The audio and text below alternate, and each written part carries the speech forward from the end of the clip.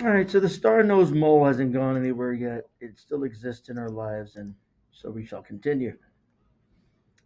We're going to talk a little bit about Darwin, and Darwin's a player in this idea of evolution and natural selection. Okay, and that is not to be undersold. Now, look at these two turtles, these tortoises, right? So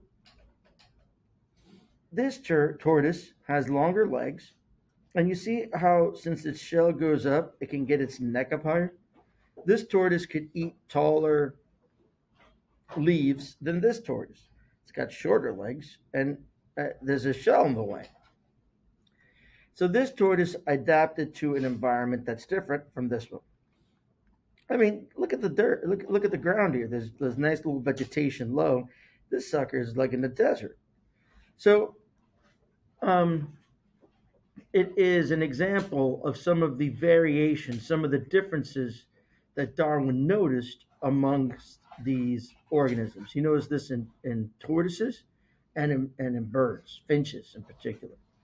And what he noticed was like the beak of the finches was different. Some finches had really big, thick, heavy beaks, and some of them had these like needle nose, very, very thin, precise beaks. And he's like, well, why do they do that? Why do these things have some precise and some not precise? And so what he started thinking was that each structure, each thing that these organisms had was an a change that that organism experienced because of the environment they lived in, right? And the idea would be an adaptation. It would be a genetic change in a population that generally leads to a better outcome for that organism. If this bird eats insects, you don't want a big, thick, heavy beak trying to eat an insect. The insect will climb in and out of your beak and you'll never get to it. But if it's very precise, very thin, very small, and very quick, well, that might be better for what it is you're trying to do. Furthermore, uh, uh, if you're trying to eat big, heavy seeds, maybe a big, thicker beak in that sense would be better. These are adaptations. Please take out of your head the idea I had like that when you live somewhere cold, you adapt to the cold weather. That's not what you're doing. An adaptation is a genetic change in a population. So unless you become a mutant from cold weather, which no one does, you're not adapting, right? You get used to the discomfort of cold, maybe, but that's about it.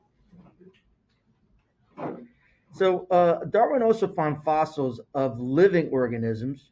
Sorry, found fossils of extinct organisms that look like living organisms.